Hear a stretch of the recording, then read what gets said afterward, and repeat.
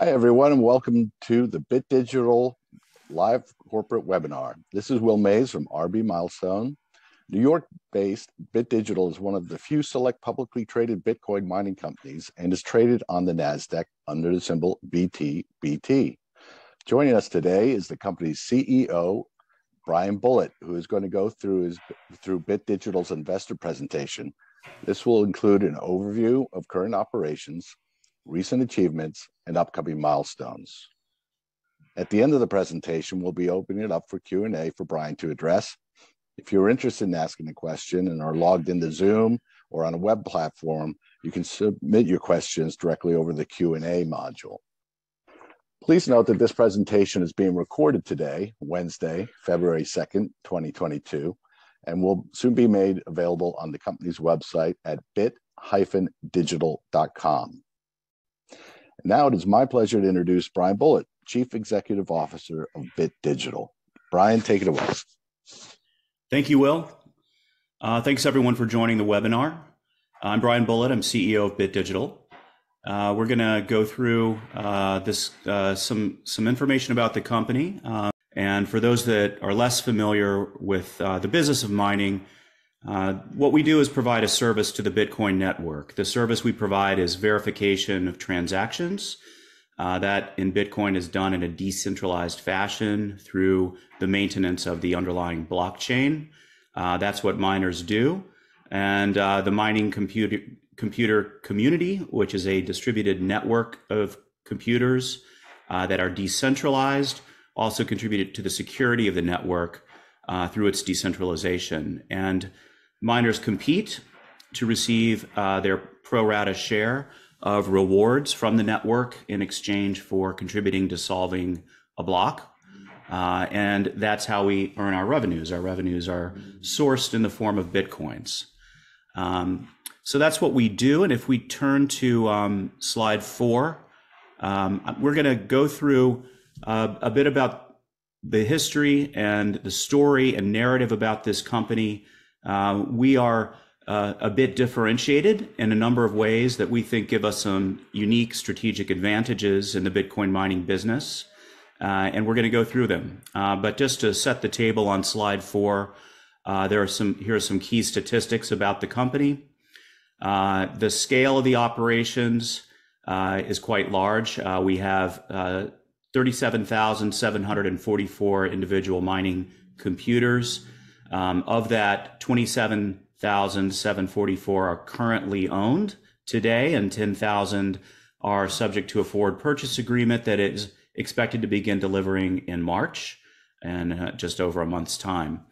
That gets us to 2.6 exahash, exahash being the key measure of a fleet's computing power. That currently owned fleet, which represents 1.6 of the 2.6, is a very respectable scale and among the largest in the publicly listed mining sector today in terms of a currently owned fleet.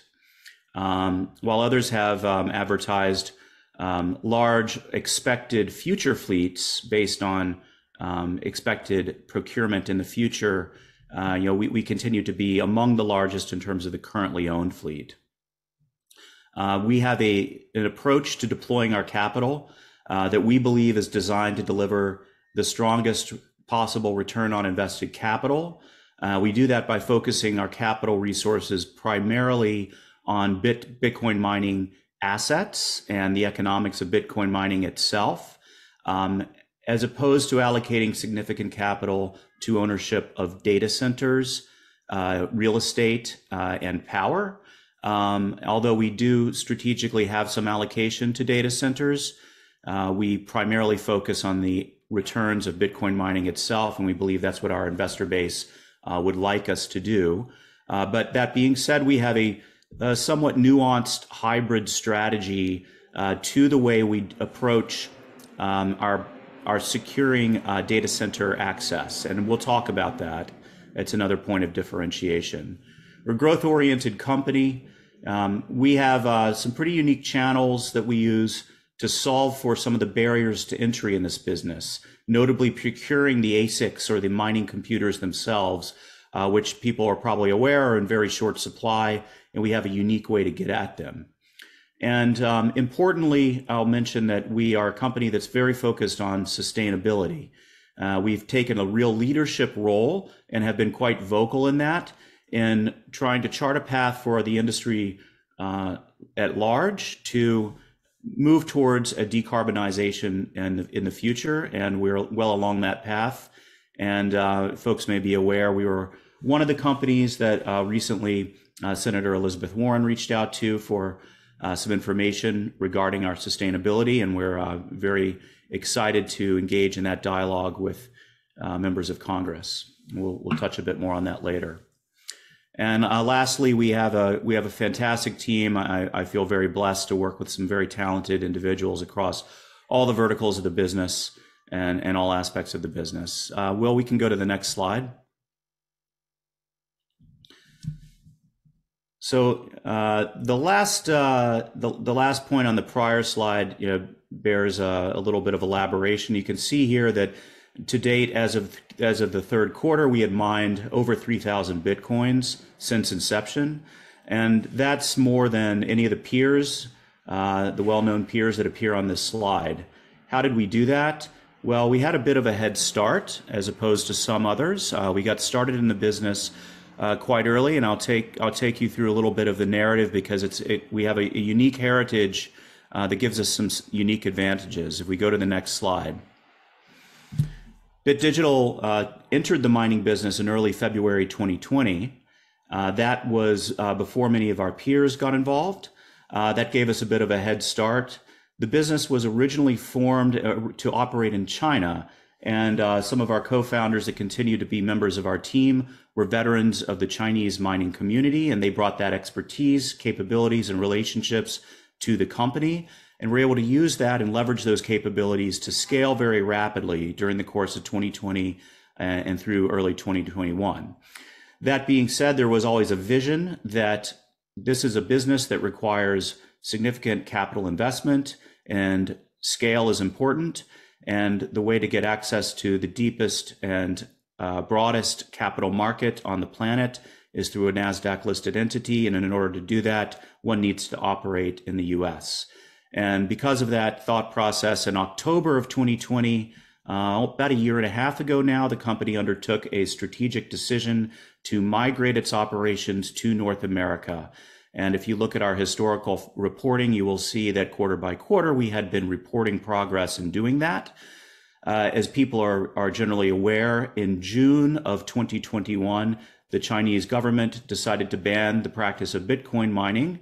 The bad news is that we did still have some operations in China at that point in time.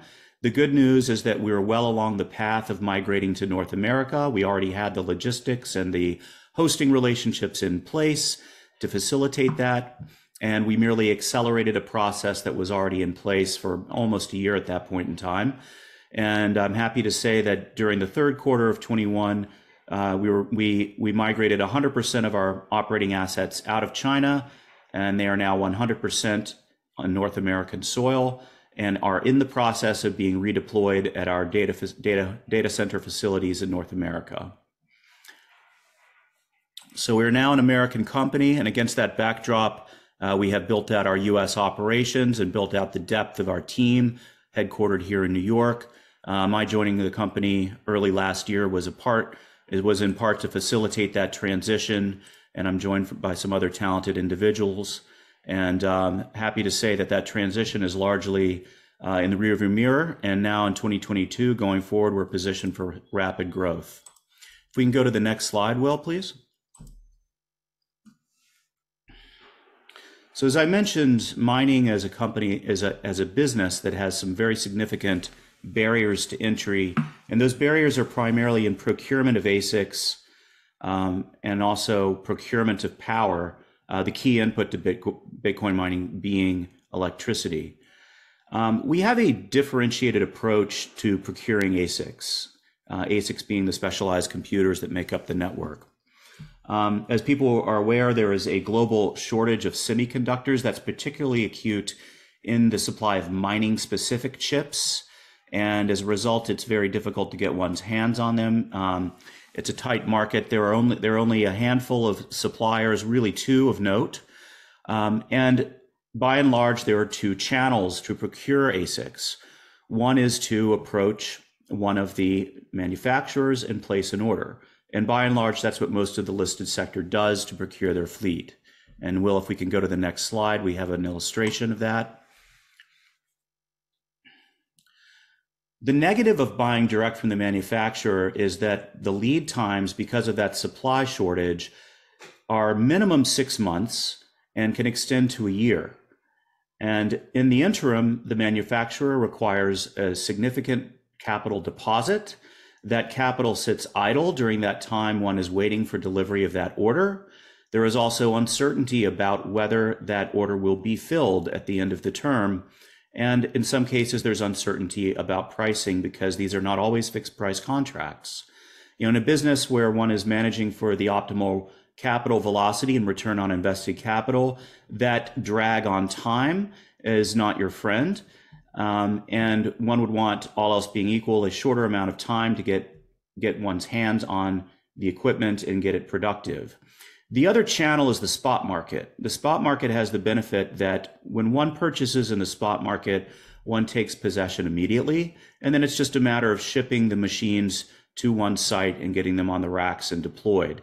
That shortens that timeline, and all else being equal would suggest a greater velocity of capital and a greater return on invested capital. Bit Digital, by and large, since inception, has almost entirely bought spot, with one exception, which I'll talk about. But we have done that because of those unique dynamics of the spot market, and because our heritage and our team members have access to the relationships one needs to source equipment on the spot market. The spot market primarily takes place in Asia. It's transacted primarily in Mandarin.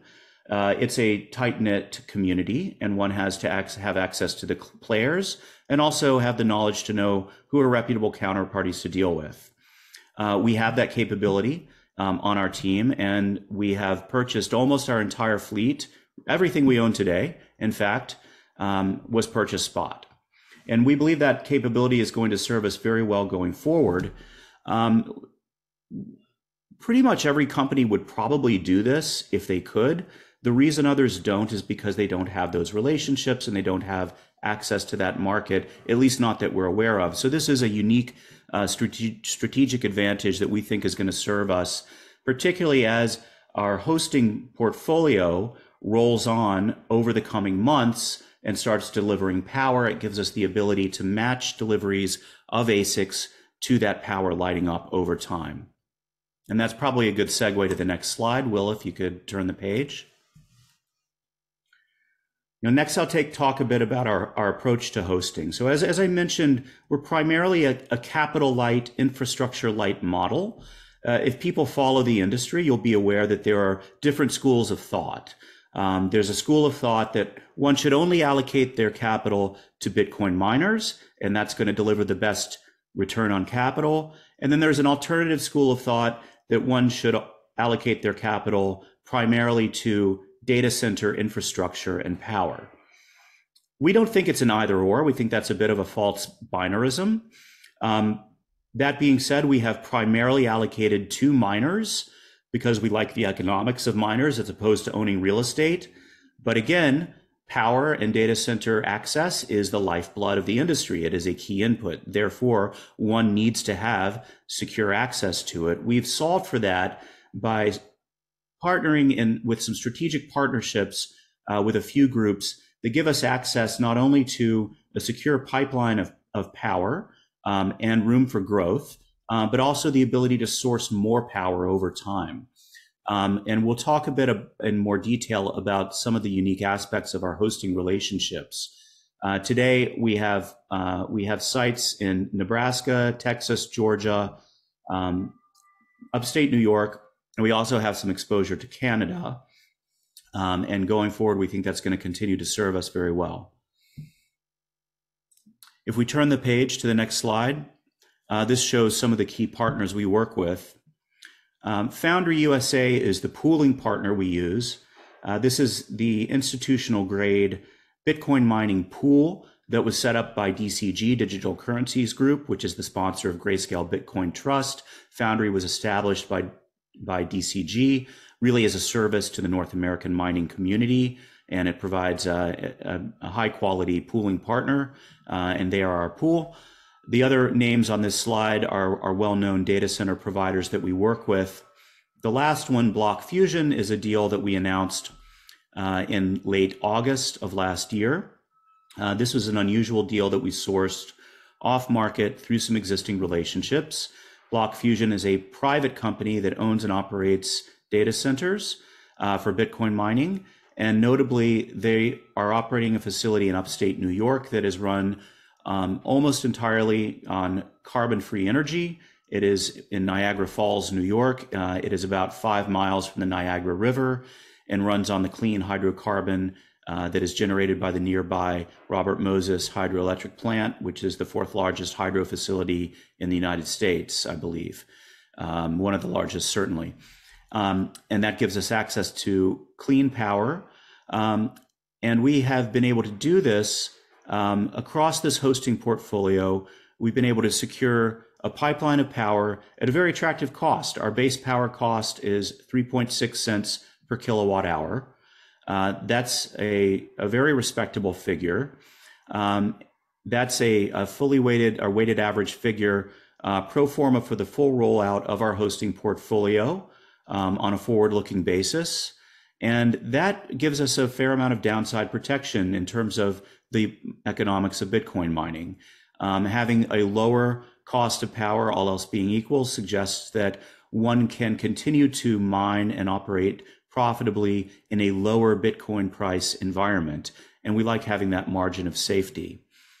And one way that we help align our partners with us and achieve such a low cost of power is by providing profit shares to many of our hosting partners.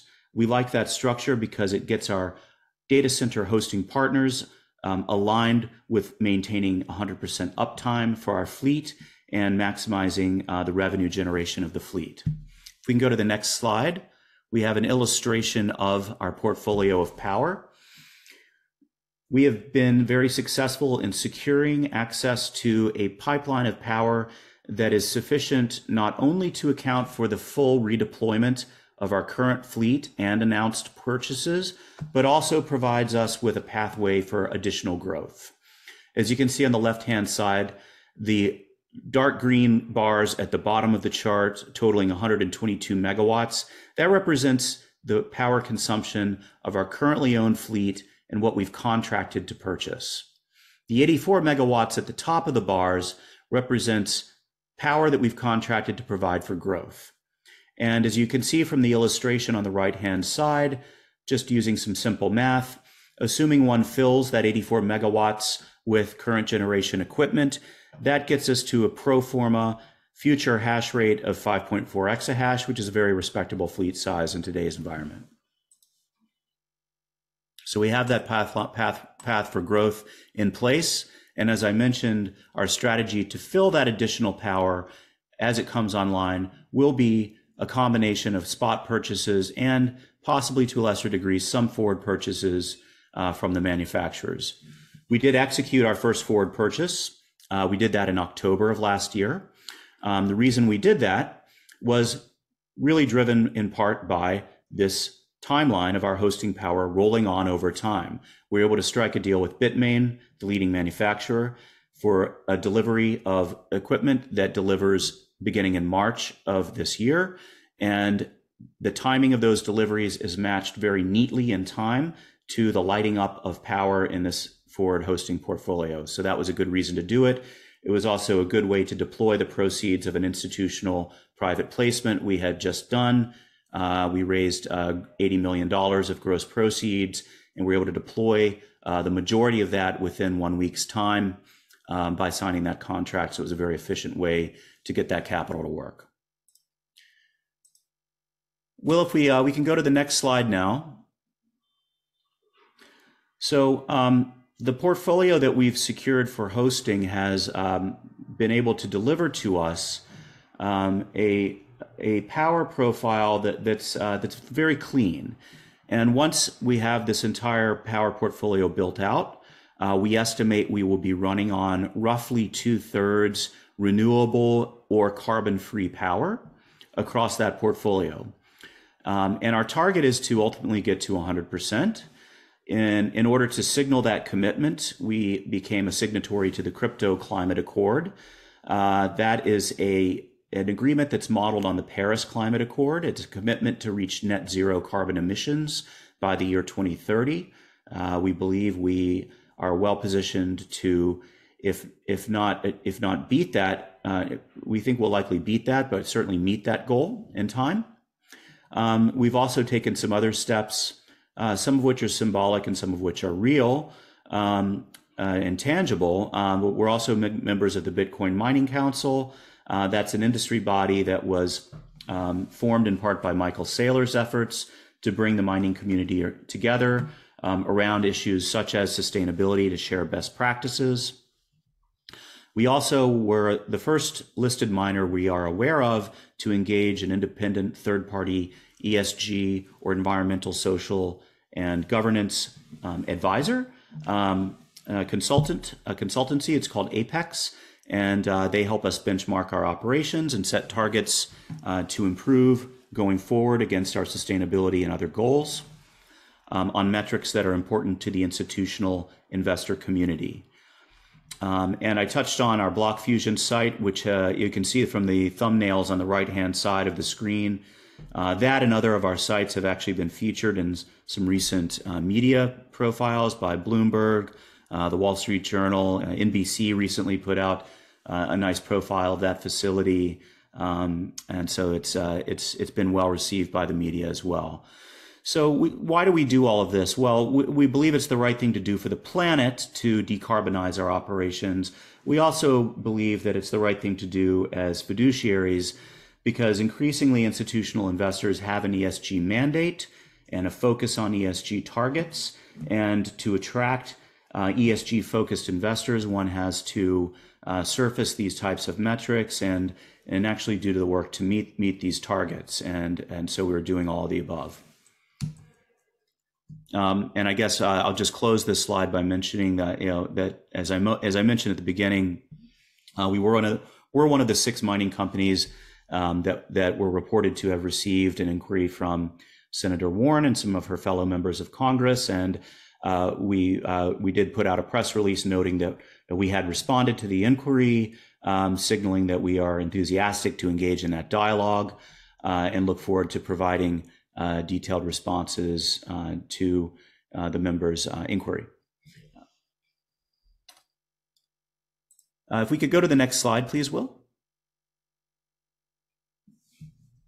So this is a pro forma illustration of just given that our fleet has been in transition, and we recognize that that being the case, there has been some less clarity about what the possible income generating capacity of that fleet might be because of the sort of non-comparable nature of the last couple of quarters that were that saw some revenue declines as a result of miners being offline and in transit. And as I mentioned, that redeployment is in process. We do believe that the full redeployment will be, if not a Q1 event, an early Q2 event of this year, and we know that will be able to give investors a lot more clarity. In the interim, we've provided this pro forma analysis, and as you can see, it's a hypothetical illustration that states that just doing the very simple math, that if our full fleet were deployed as of this moment, as against a Bitcoin price of, say, $40,000 per Bitcoin, that implies a little over 12 Bitcoins per day based on the current total network hash rate, or 367 Bitcoin per month. And you can see that that translates to an annualized revenue figure of 176 million and a projected non-GAAP income from operations figure of just over 100 million per year. So that's one way to frame the opportunity set with some numbers and a pro forma. And I think that's probably a good stopping point to turn to the Q&A, Will.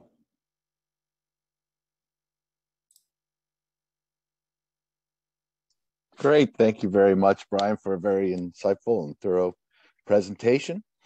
As Bryan said, we're going to now move to the Q&A portion of the webinar. And if you're interested in asking a question and you're logged into the Zoom app or on a web platform, you can submit your questions directly through the Q&A module. We have had some pre-submitted questions prior, so why don't we just get started with a few of those. And a few of these you did address during your presentation, Bryan, but it might give us a chance to flesh it out a little bit more. The first question that came in is, how is Bit Digital differentiated from other Bitcoin mining companies? Sure, I did touch on that, but just to recap, it's really there's really a couple of key areas where we have differentiated capabilities. One is the strategy for procuring mining computers, or ASICs. And as I mentioned, we have the benefit of having access to 2 channels as opposed to the traditional 1 channel. We have access to the spot market, and we have a track record of having procured really the entirety of our currently owned fleet through that channel. And that's something that we're not aware of another company that has done that. And we believe that's going to continue to serve us going forward. I'll just elaborate a little more on that. We have been asked recently about the spot market dynamics. It's not a market where one can just look up on a website and see prices and volumes. It is a bit opaque. One has to be involved in it and know the participants to get price discovery. And the question has come up: what do volumes look like now? Naturally, volumes spiked up pretty dramatically after China banned mining, and a lot of the former Chinese operators were looking to offload equipment rapidly, and that drove pricing down to pretty attractive levels. We picked up a little bit of equipment in that time frame.